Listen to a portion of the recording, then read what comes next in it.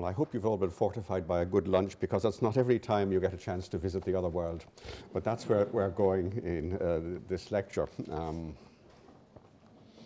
We've already seen how some of that solar imagery from Denmark to Central Europe to southern England seemed to reflect the otherworldly visitation of the sun to those darker regions beneath the earth. I first encountered this aspect of the other world when I, many years ago, began working at one of the royal sites, Rathcroghan in the west of Ireland. Because as I already mentioned in the introductory lecture, Rathcroghan stands apart from Tara and Armagh Navan Fort in that it has an entrance to the other world. It's a site that's particularly prominent in early Irish literature because, as we've seen, it is the place where the great cattle raid, the Táin Bó Cúailnge, began. And it's also a place that has been visited in the past by various heroes of the Ulster cycle. In the tale Brickroos Feast, for example, the Ulster heroes went from door to door of a great house there and had great feasts there. And it's traditionally believed that the great mound at Rathcroghan, Rathcroghan in early Irish literature, was this great house of Queen Meath and her consort Allal. And it's here in the second recension of the Táin that I already mentioned that you had that famous pillow talk between Allal and Meath when their royal bed was prepared for them in Cruachan. Indeed, there's a great description of the royal house that traditionally was placed on this mound in the Táin Bó Frech, in the cattle raid of Frech. And it goes on and on. This was the arrangement of the house, 7 beds from the fire to the wall of the house, all around. There was a fronting of bronze on each bed. Fair varied ornament, rods of bronze on the step of each bed, rods of copper. Actually, it sounds like a health and safety nightmare, but the house was built of pine, as you see. There was the roof of slates outside it and so forth, and so on and so on. This is a grandiose medieval invention of what they thought a royal house in heroic times might have looked like. And of course, it has inspired all sorts of equally fanciful reconstructions. There's an equally fanciful account of Concobar's house at Armagh, and it's clear that this sort of description might be applied by medieval scribes to any royal house in this early literature. As we know now at Rathcroghan, geophysical survey tells us otherwise. The great mound, in fact, in some respects, was a great mound like that at Navan. Various structures, as we saw, were entombed within it. And of course, around it, magnetic radiometry has revealed a great wealth of enclosures and other features that are undoubtedly ceremonial rather than secular. And as you can see here, it's just worth noting at present that the great mound, which is visible in the center of the geophysical image, is surrounded by a huge 360-meter in diameter enclosure. So once again, as at Tara and at Navan, we have this combination of great mound and huge enclosure. And as you can see also in the gradiometry image at the bottom of this illustration, the great mound, and indeed a northern enclosure just to the north of it, are approached by sort of parallel lines of palisade trenches that were probably processional avenues. And we'll come back to this point at another date. As I said already too, Rathcroghan stands apart in having this entrance to the other world. And this is Uí Goth, the Cave of the Cats, situated, as you can see, some distance southwest of the great mound that is the focal monument in this complex. Today, this entrance to the other world is a sadly dilapidated monument, as you can see. Those 2 ranging rods basically mark its present entrance. The present entrance is, in fact, through the roof stones of a collapsed souterrain. And those further stones on the left seem to be the remnants of another souterrain, a completely different one that is not connected to Uí Goth itself. The other world has many manifestations in early Irish literature. It may be an otherworldly mound, a she-mound, as we saw in the Boyne Valley, or it may be a land beneath lakes or an island.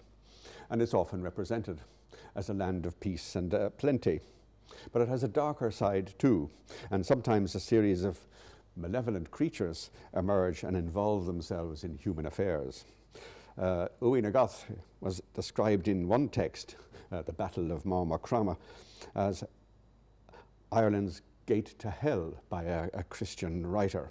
And it is a good illustration of this more malevolent side of the otherworld. Now, not surprisingly, most people think that archaeological evidence for the otherworld is hard to come by. But here we begin to come close to seeing aspects of this ancient belief. Today it's a very muddy and uninspiring site, and indeed it doesn't inspire terror or today. A number of people here have actually been there and seen that and survived, so it is possible to visit it today. One of the first visitors to Uí Gath was the antiquarian Samuel Ferguson, who visited it in 1864. And he left us with this very helpful plan on the top left of the site as he saw it in the middle of the 19th century. It's much the same today as it was then, except that that enclosure that he has so carefully drawn has now been completely destroyed, both by cattle and by the construction of a small road to the north of the complex. But this was not a ring fort, it was simply a small embanked enclosure, and it certainly was not a cemetery as Ferguson thought. The various stones that he illustrates lying about may be the roof stones of one or more other souterrains that exist there, but it's effectively unexplored. We did attempt geophysical survey there, but this particular area was unresponsive. The entrance depicted by Ferguson in the lower left is actually the same today as it was then. You slide down a muddy slope to enter a man-made souterrain. And on the lintel, just above the junction of the present entrance and the souterrain proper, there is a gnome inscription, as you can see, that reads basically the stone of Frech, the son of Meath. Ferguson thought this was a reference to the great queen, and it may well be, even though the name seems to be in a masculine form. But what's interesting as far as I'm concerned is the reference to Frech, who may be the Frech that's mentioned in the tale known as the Toynbo Frech, the cattle raider Frech, one of the most formidable warriors in legendary Connaught. And we'll come back to Frech in a moment. This short section of a souterrain, as you slide down and turn left, leads to a narrow natural limestone fissure, which in fact is quite unremarkable. It is essentially featureless, and it has most of the time a dreadful and very muddy floor. And it extends, as you can see, for some further 37 to 40 meters from the souterrain proper. The plan on the right indicates where the souterrain joins the natural cave, and the Ohm stone there with the name of Frech on it is marked in black. It's conceivable that the juncture between the souterrain and the natural cave was an important element in the whole configuration of this strange place, because at that point you have a series of steps descending to the muddy floor of the cave, and it is possible, given the nature of the sort of slight plinths on either side, that there was once a wooden trapdoor here that separated the man-made souterrain from the natural cave itself. And as I think many people know, these souterrains in Ireland are basically considered to be storage places, or possibly refuge places, and they're well dated for the most part of the second half of the first millennium AD, 500 to 1000. They are part and parcel of the ring fort settlement scene, and some also occur on ecclesiastical sites. The presence of an Ogham stone, and indeed a fragment of a second Ogham stone in Uí Gath, however, sets it apart. These stones inscribed with this ancient script are rare in Connaught. They're more commonly found in the southwest of the country. Altogether, Ogham stones of one sort or another have been found in about 113 souterrains, mainly used as roof stones.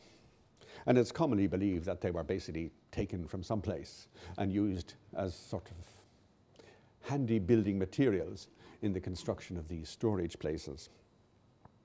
Unfortunately, in the 19th century in particular, ogham hunting was a great passion, particularly in the southern counties in Cork. And many of these stones were simply taken without proper record from the souterrains in which they had originally been set. So we have very few details about the original positioning of ogham stones in souterrains. But in a small number of examples, and I show two other ones here, one from County Antrim and one from County Louth, it's very clear that these stones were deliberately placed at important junctions in these man-made souterrains. Sometimes at a point where you had two elements of the souterrain meeting, or perhaps where there was a sudden and important change in height or some such. So it's clear that they were not used for building purposes alone. Their purpose probably was to serve as talismans of some description with a protective function in these storage places. And of course, the practice of subterranean storage very probably had a ritual dimension in early medieval Ireland, and indeed at earlier times too. This, you may remember, was a feature of the great grain storage pits at the Iron Age hill fort of Danebury in Hampshire, for example, where offerings were made to the underworld powers to protect the grain stored in the silos there. And we've probably seen, as we've seen, the souterrains attached to passage tombs at Navan and at Dowth probably had this protective function too. They were very deliberate connections to older monuments with supernatural qualities. And the notion that the Navan sites were places of potent magic is supported by the presence in the actual chambers of the tombs there of a series of graffiti, names in insular script, and a number of ogham inscriptions, for the most part found deep inside the tombs, both tombs near the chambers. People obviously entered these monuments to inscribe what are sometimes called cryptic oghams in the depths of these sort of sacred monuments. Unfortunately, as far as I can tell, the actual inscriptions themselves on the stones don't tell us anything about why they were chosen to be placed in special locations in souterrains at places like Uí na Gath. But we may have a clue here in the name of Freach, as we'll see. The legends attached to Uí na Gath are truly remarkable. As I said, the cave is especially associated with malevolent creatures. And in that tale, the Battle of Maumukrama, you can see that out of it came a swarm of three-headed creatures that laid Ireland waste until Armagh, father of Conall Carnock, fighting alone, destroyed it in the presence of the Ullad.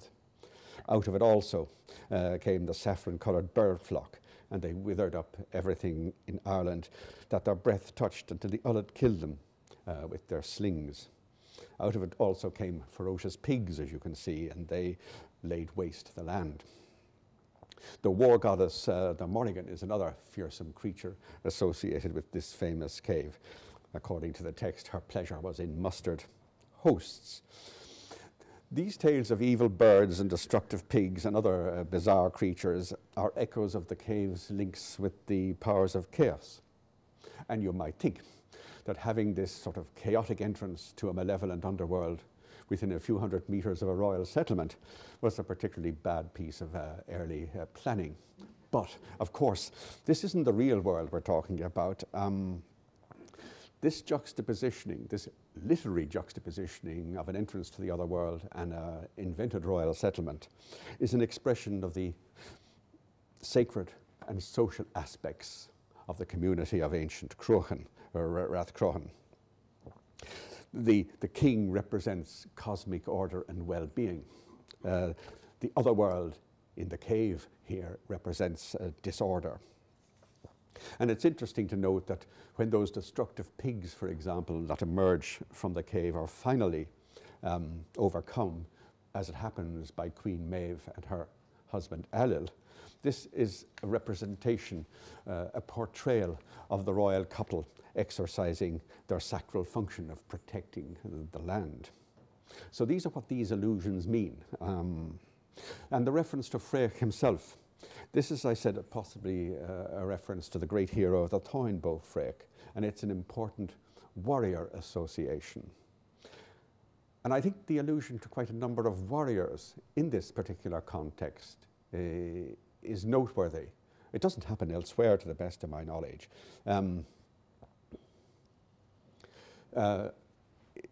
In Bric Rús Friast, for example, 3 heroes, Conall, Léire and Cuchulainn, are tested here by terrifying cats that emerge from the cave. These are the cats that give the cave its name. The warriors, Conall and Léire, retreat, but naturally enough, the great hero Cuchulainn stands his ground and kills the beast that attacks him. There's also, of course, that warrior Armagh that I mentioned. He was confronted by the monstrous triple-headed Ellen that wasted Éireann till Armagh, the father of Conall the Victorious, killed it in single combat before all the men of Ulster. Now the association of so many warriors, Freach, Conall, Léire, Cuchulainn and Armagh, and we've yet to meet another warrior called Nera, seem to hint at perhaps a related purpose for the cave in some fashion. Georges Dumézil claimed that a hero's combat with a triple-headed monster is actually, where it occurs in various mythic tales, is a transformation into myth of an ancient warrior initiation rite, in which you may have had a mock combat between warrior and perhaps a wooden idol with 3 heads. And perhaps the tale of triple-headed creatures being killed by Armagh might imply that this cave was once the location of warrior initiation rituals. And we do know that, in fact, wooden idols were a feature of Iron Age Ireland. In the late 18th century, a wooden idol, admittedly one with 4 faces or 4 heads, was found in a bog in County Derry. Unfortunately, it was used as a gatepost and decayed, but we have an inch-high sketch of it preserved in the Ordnance Survey letters of the middle of the 19th century. And there's another 18th century record of a Tipperary idol, a piece of timber. It was described as of human form and of sufficient size to make a gatepost, to which use it was applied. Obviously, gateposts were very useful locations for timber idols in days gone by. But the interesting detail here is we do know they did exist, though not have survived. So perhaps Oinegoth was a place for rites of passage that may have involved some forms of testing. And these could have, besides combat, have involved deprivation and isolation. And of course, anthropological studies across the world have demonstrated the real effectiveness of such rites of terror in this process. And the number of legendary warriors associated with this famous cave, I think, does more than hint that perhaps these are memories of this sort of activity here in past times. A part of the ritual, in fact, may have involved the introduction of the initiate to the spirits of the warrior dead, and the inscription to Freach may have had a role in this, perhaps prompting vivid recollections of heroic and inspirational warrior exploits. And this sort of subterranean testing of a warrior must inevitably bring to mind those stories attached to St. Patrick's Purgatory in Lough Derg in County Donegal, where the trials of the knight Owen in medieval Europe were so well known and inspired people like Dante. It's possible, even though the evidence doesn't survive, that perhaps there too, in St. Patrick's Purgatory in Lough Derg, there was another entrance to the other world in times past. There's a very interesting reference in a tale called The Adventures of Nera to the otherworldly portal at Rathcroghan. This is a complex and surreal story when Alel and Maeve were celebrating the Feast of Samhain at Croghan, the warrior Nerna goes outside and cuts down a captive who's been hung the day before and complains of thirst. He gives him a drink and carries him back to his torture. But on returning to the fort, he finds the otherworldly people have emerged from the Shee and have burnt the court of Croghan and simply left a heap of heads there. But he follows them back into the otherworld and finds a home and a wife there.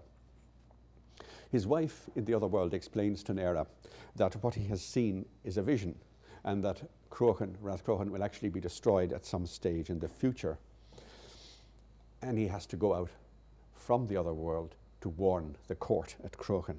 And when he asks how he'll convince Alil el-Maeve that he's been in the otherworld, in the Shee, she tells him, in a very telling allusion to the inverted nature of the otherworld, to bring the fruits of summer to the winter world outside. So he leaves the otherworld to warn Alil and Maeve, but eventually he's left in the Shee and will not come out until the end of the world. Now, the tales we've mentioned reflect the chaos of the otherworld and indeed the terrors of the eve of Samhain, when the boundary between one world and the other is at its most tenuous. It's very likely that the cave had ambivalent functions.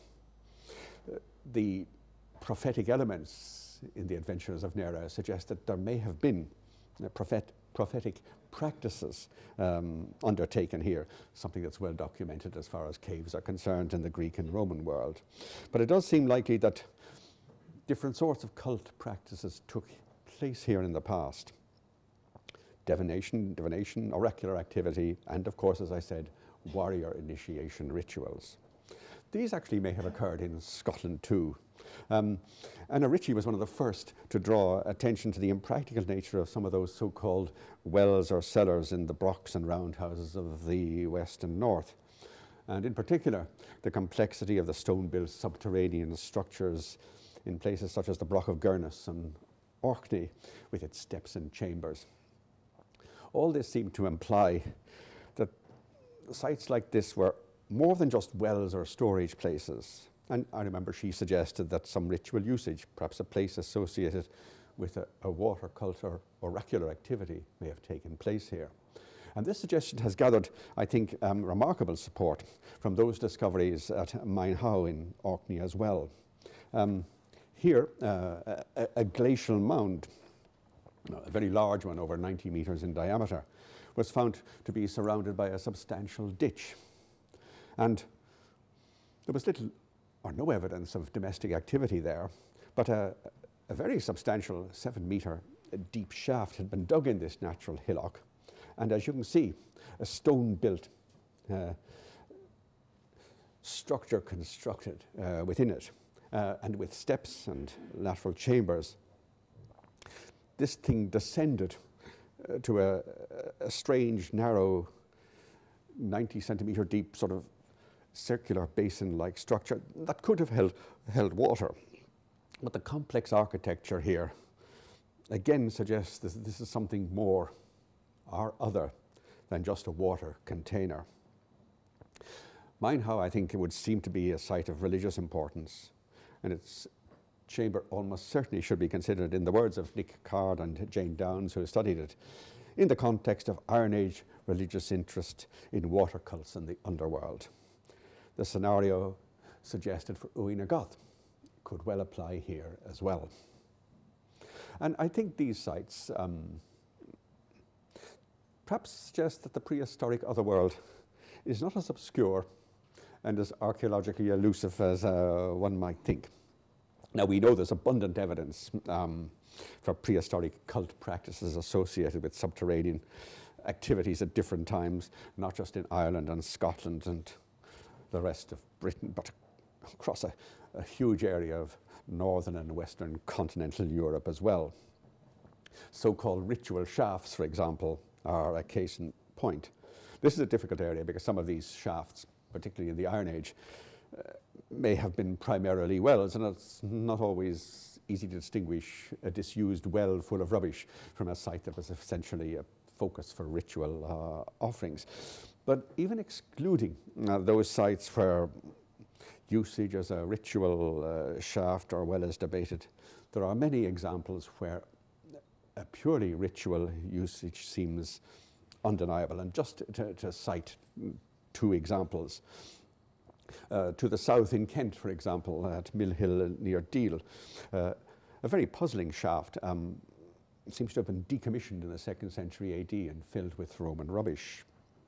This was a very impressive location where there was a Bronze Age barrow, Iron Age burials, later medieval burials, and I'll be coming back to Mill Hill in a later lecture. But this subterranean shrine is particularly interesting. It was 2.5 meters deep, and the floor, if you like, once you descended to the bottom of the shaft, gave access to a sort of a side chamber. It's that protrusion on the left. And the chamber was described as just big enough for 5 adults to sit in, but not stand fully upright. An interesting find in the lower fill was a small chalk carving. And the excavator suggested that it may actually, the carving, have been once situated in a small niche in one of the walls of that side chamber. And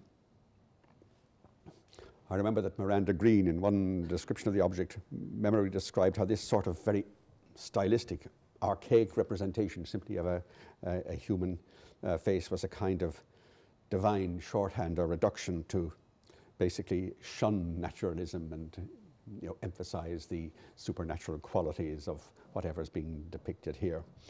This is one such subterranean shrine. There's another very interesting example which I find quite peculiar. In the Ardennes, at a place called Assy-Romos. This is an earlier example dating to the 7th century BC, but here above ground there was a rectangular timber shrine-like structure, and then within it you had a deep shaft over 7 meters deep, carefully cut, and its base was well above the water table, which has 50 meters below this again, and it clearly had a cultic purpose.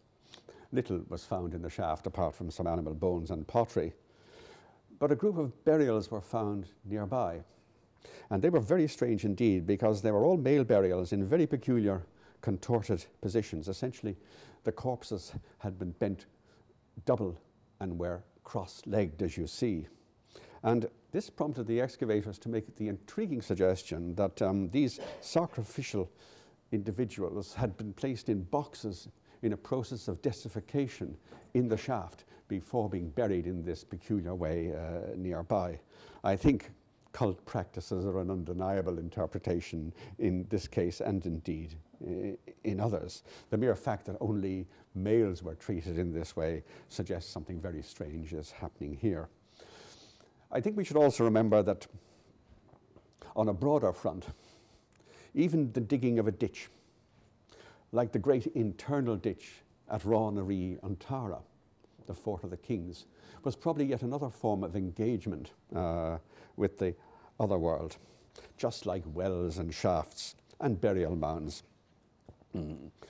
This ditch inside the external bank was a monstrous piece of work.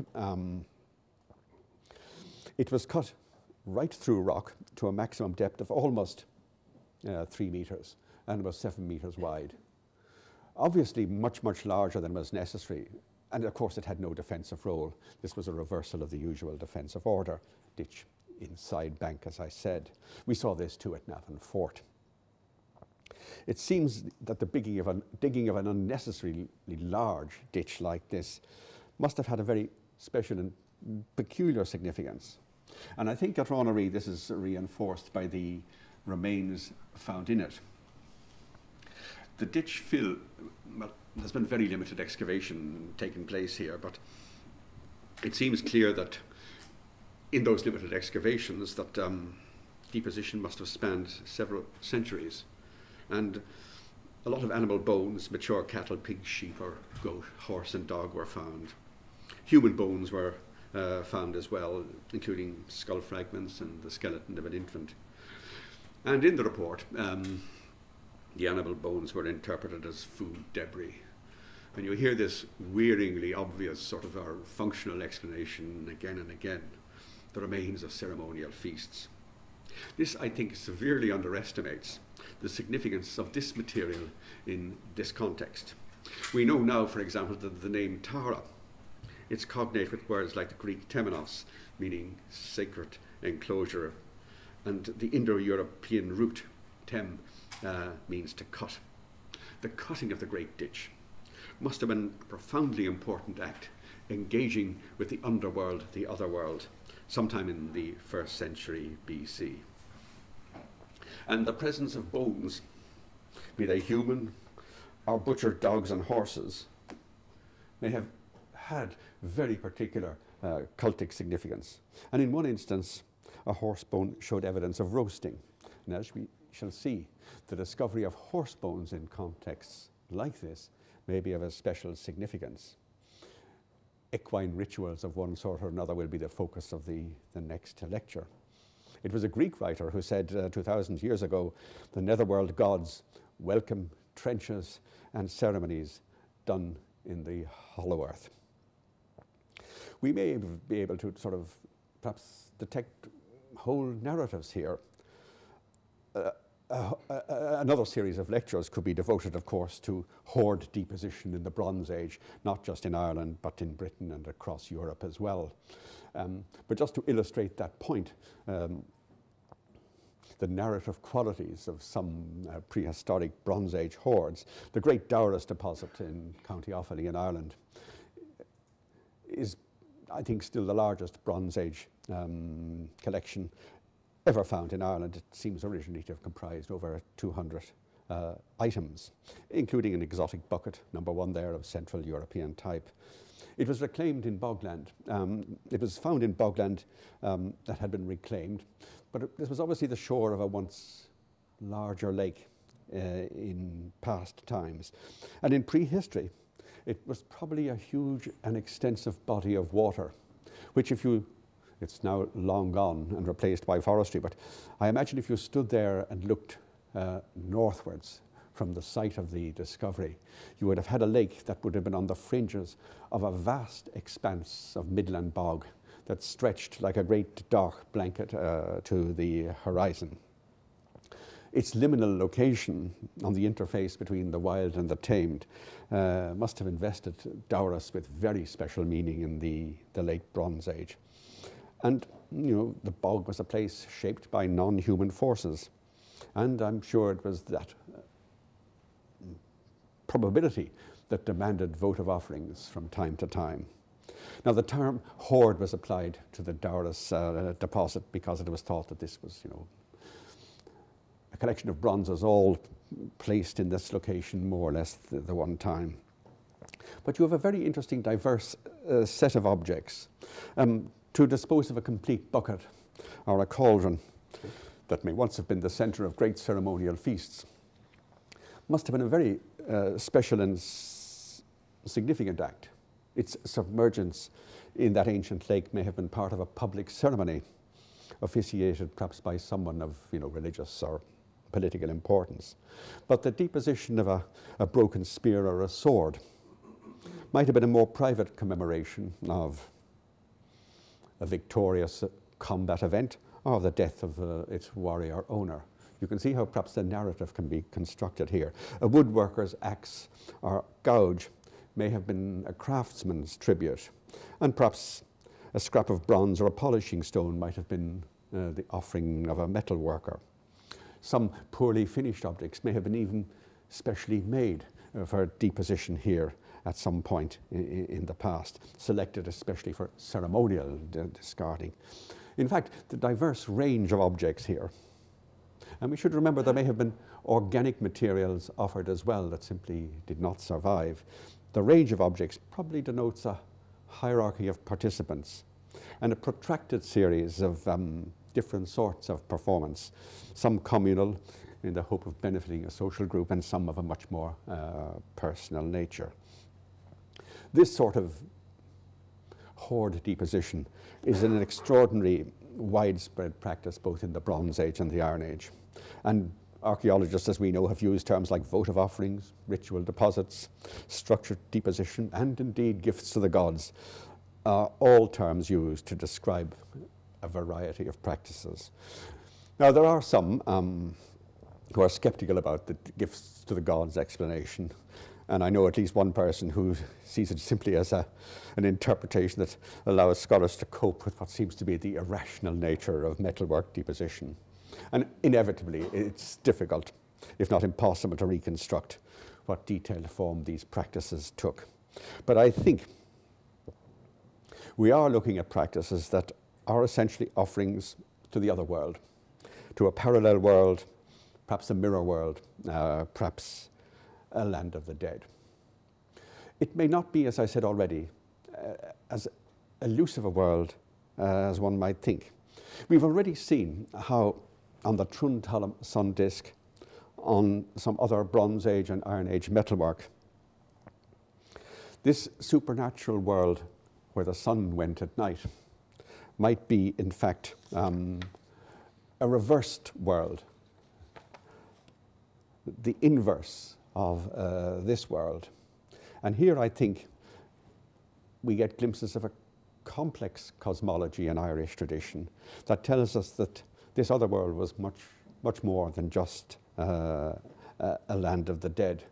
There's one peculiar find actually in County Roscommon that George Ogan published a number of years ago from a place called Loch Nanain. He didn't mention the mythological associations of the discovery, which was made in the 19th century. He pointed out that this chain link bronze object was probably, judging by the shape of the central pieces, something that was worn in ceremonial fashion over the shoulders of some elite personage. And he compared it to various chain link objects, some with bird and sun symbols, fairly common in Central Europe. But it is interesting to note that this Loch Nanain seems to be the lake referred to in a tale called The Adventures of Leire. This individual visited Maumelle, the Plain of Delights, a name found in other tales, and a name sometimes given to the other world. His journey takes him beneath Loch Nanain, which still exists in County Roscommon, as I said, the Lake of the Birds. And wonderful it was, travelling on every shower, leading an army of 100,000, going from kingdom to kingdom in the other world. He plays chess with yellow gold men on chessboards of white bronze. And perhaps understandably, he decides to stay there and has not come out yet. Obviously, the attraction, as you see, of fine, plaintive, fairy music, drinking mead with bright vessels, and talking with the one you love was too much for this individual, who remained there in this happy other world. I think it must be more than a coincidence that this rather exceptional piece, modelled on Central European fashions, found its way into a body of water in Roscommon to be discovered around 1840. It's now in the National Museum. It would be foolish to imagine, however, that there's a unified concept of another world. But there are hints of several recurring themes. Mounds, we know, were otherworld portals. The cave at Uinagoth was one, and Loch Nanain shows that lakes were another. Newgrange is recorded too as an entrance to the other world, and that is not surprising. Within Newgrange, in one tale, it is said that there are 3 trees there perpetually bearing fruit, and a never-living pig on the hoof, and a cooked pig, and a vessel with excellent liqueur. Eternal feasting seems to be one of the recurring themes in these tales. And when the legendary king, Conn of the 100 Battles, who we'll encounter in another lecture, is transported to the other world, he's offered a large portion of meat by any standard. Ox rib and rib of boar. The ox rib was 24 feet long, and there were 8 feet between its flank and the ground. This was obviously an exceptional feasting occasion. But, as I've already mentioned, this was also a land of the dead. Nera, you'll remember, entered the cave at Croghan, and you will recall that much of the action there occurs at the Feast of Samhain. And you remember the phrase, the woman in the other world told him to bring the fruits of summer to the outer world outside, so he could tell them he had been in the other world. "Bring the fruits of summer with you," said the woman. So he brought wild garlic with him, and primroses and buttercups. It's very interesting that this sort of otherworldly inversion that we've seen to some degree in the solar symbolism is also alluded to in the early 13th century history of the Danes of Saxo Grammaticus, where the king, Hadingus, is approached at supper by a woman bearing hemlock. And in inviting him to see what part of the world such fresh plants might grow in winter, she envelops him in her cloak, and they vanish away beneath the earth. They both find themselves in a sunny otherworld region where such herbs grew. This inversion in references to the otherworld is something I think we can pursue archaeologically. We've seen it, as I said, in the solar imagery, particularly in the binary opposition of pairs of objects, like the discs on the Petrie crown and the Monasterevan type discs already mentioned. But it occurs elsewhere as well. In the very famous Iron Age Hallstatt grave at Hochdorf, this individual, whom we'll visit again later on, was buried with the highest status symbols of the elites of the early Iron Age. As you can see, he was placed on a wagon with various gold ornaments. But it's his shoes I simply want to focus on at this stage. The shoes had probably been of leather, but they had perished, but the gold mounts that had been placed on them survived. And it was very clear from the shape of the gold mounts that the right shoe had been placed on the left foot, and vice versa. And the archaeologist Ulrich Veit noted how the inversion of grave goods might indeed represent the passing of a person from this world to what he described as an upside-down world. And Eugene Vaubenbal too has remarked that it's unlikely that the placing of these shoes on the wrong feet was a mistake in this highly ritualized context.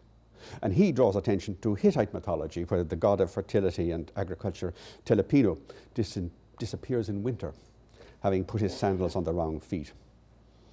Telepino undergoes a symbolic death and spends a time in the land of the dead, and this has a predictable negative effect on nature until he's located and brought back to this world. And there may be an echo of this in some of the Slavonic folklore, where malevolent demon gods, spirits of the forest, the Leshy, they're particularly active in spring after dying in autumn like the leaves on the trees amongst which they lived. But their style of dress included clothing worn back to front and shoes worn on the wrong feet. Now, I must confess, there's a huge distance in every sense of the word between an ancient Anatolian myth, European folklore on shoes, and indeed the fruits of summer from Uí Goth. But I think we're beginning to see a pattern here. And there is an obvious difference, I suppose, between the wearing of shoes on the wrong feet and the wearing of just one shoe.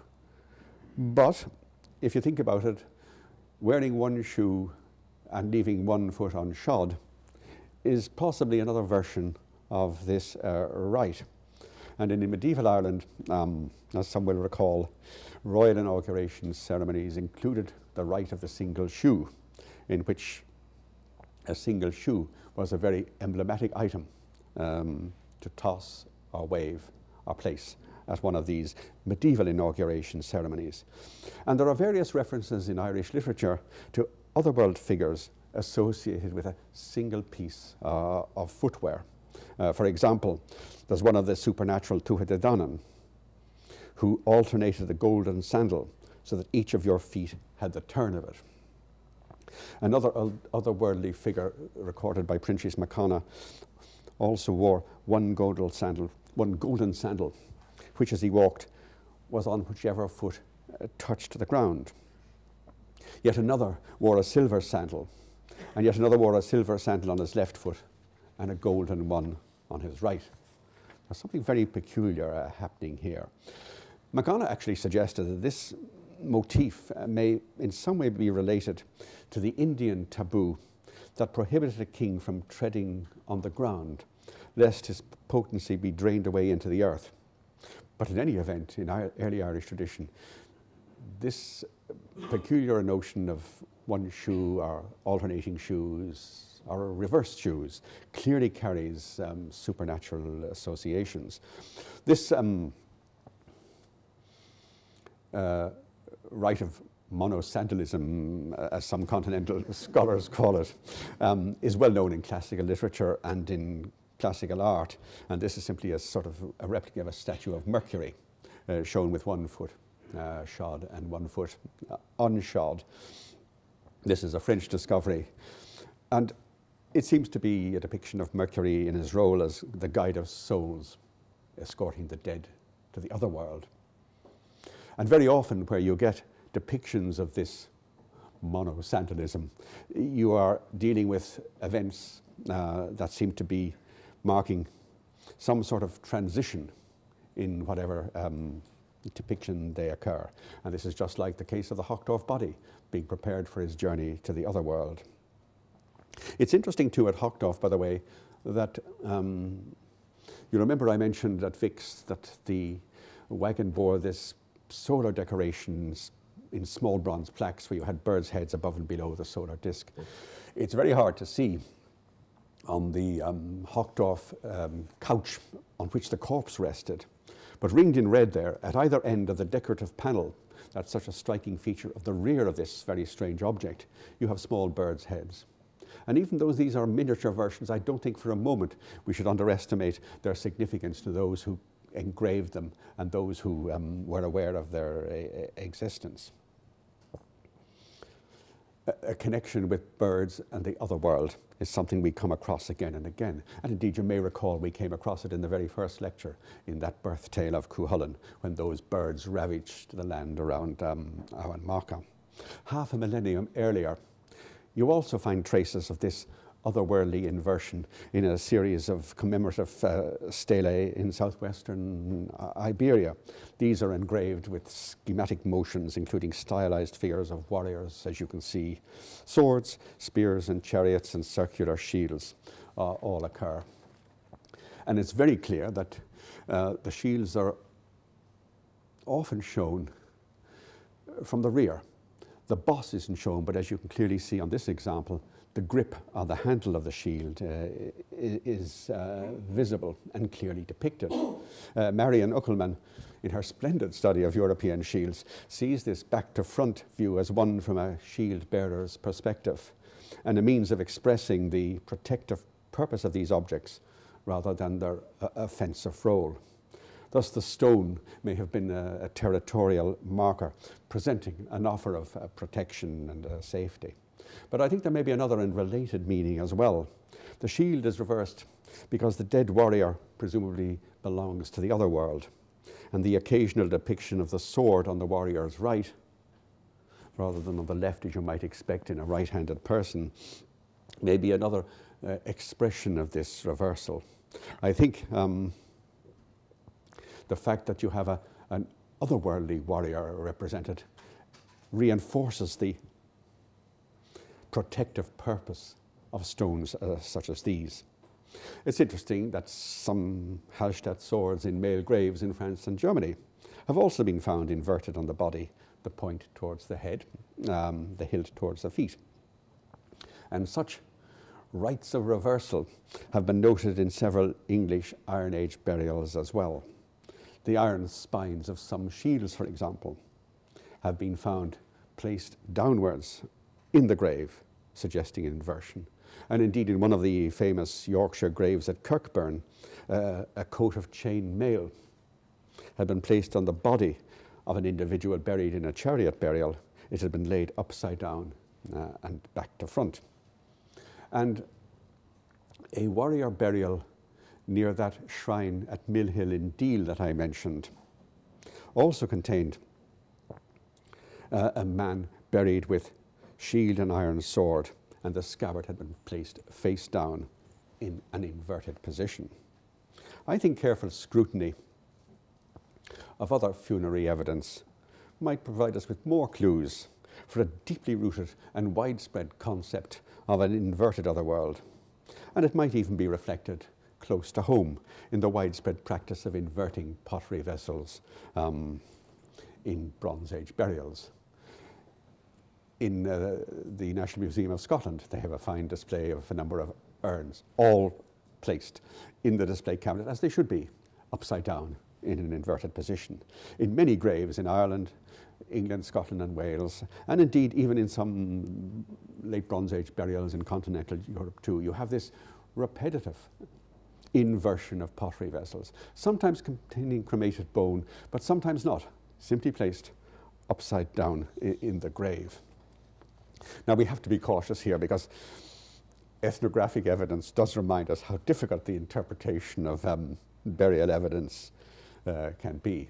I remember many years ago, Peter Ucko once memorably pointed out that one West African tradition neatly illustrates the sort of difficulties confronting the archaeologist. Among the Ashanti, custom ordained that the buried corpse should not face the village. In other words, the corpse should face away. And I remember thinking when I first read this is great. If we could draw a line from the head of the corpse outwards, we might eventually locate the settlements in which the individual had once lived. But unfortunately, as Ucko pointed out, a minority of the Ashanti believed that the dead turned over in the grave, and consequently, to compensate for this post-mortem revolution, they bury their dead in the contrary fashion. So the interpretation of burial evidence is a tricky business, as you can see.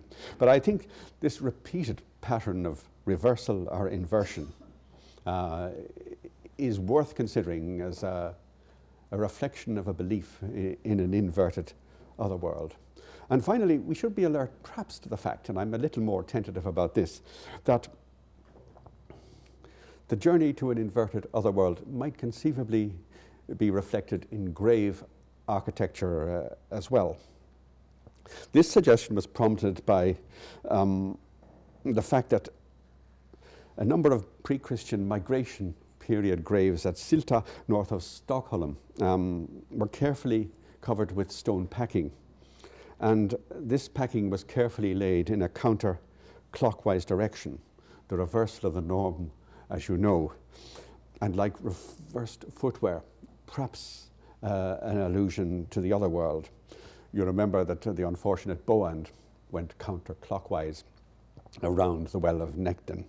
And this sort of anti-clockwise construction, as noted in the Silta packing, may conceivably occur elsewhere as well. As I said, I'm rather tentative about this, but one Bronze Age kist grave from County Roscommon had its stones placed, as the discoverer pointed out, in cyclical fashion. Now, there could be simple constructional explanations for this, but in most cases when these graves have been examined, it has either not been done or it has not been possible to determine the sequence in which the stones were laid. But if they were consistently laid in a counterclockwise fashion, then perhaps grave architecture, as I said, might be referencing the other world as well. In a discussion of the Silta phenomenon, a Swedish scholar, Andreas Nordberg, drew an interesting connection between some funerary practices and the need to perform some actions backwards, upside down, or contrary to the course of the sun. And as I said, remember the unfortunate goddess Boand. Nordberg reminds us that death too was a cosmic drama, altering human existence in fundamental ways. And he instances, and I think this is quite fascinating, a scene in one of those very famous Gotland picture stones, in which, as you can see, Odin's eight-legged horse, Sleipnir, is carrying a fallen warrior on his back to Valhalla. But behind Odin's horse, there's a procession of three men walking backwards and carrying their swords inverted with the points facing downwards. And I wonder, could it be that some of the footprints and processional scenes in Bronze Age Scandinavian rock art, for example, are not meant to represent people walking forward, but people walking backwards. You can see how, in fact, Irish tradition allows us to think, I think, in slightly different ways about many archaeological things. And while the darker aspects of the other world and the malevolent creatures are very much a part of the Uaine Goth story, a belief in a very different, inverted otherworld was very prominent too. One great Celtic scholar, Theo Ferrari, once said that the other world is impervious to archaeological exploration. And he was very critical of archaeologists who, as he put it, were by nature optimists and were tempted to wander into unfamiliar fields. Now, I grant you that the other world, by definition, has no material existence, but there were those for whom it was a reality, and I think archaeology does have the capability to identify some past processes and practices that have left us some material evidence, as you can see, of a belief that was probably a very fluid concept, but in some respects represented an inverted mirror world. And like that belief in the celestial and nocturnal voice of the sun, we may have an illustration here of another very ancient European concept. And solar imagery, grave goods, and grave architecture may suggest that this inverted otherworld is not beyond our ken, archaeologically speaking. And of course, this archaeological world was also populated by supernatural beings, and we've already encountered the Dagda and Angus and the goddess Boan. Now, in the next lecture, we will meet Macha, the horse goddess, who escapes from her otherworldly lair. Thank you.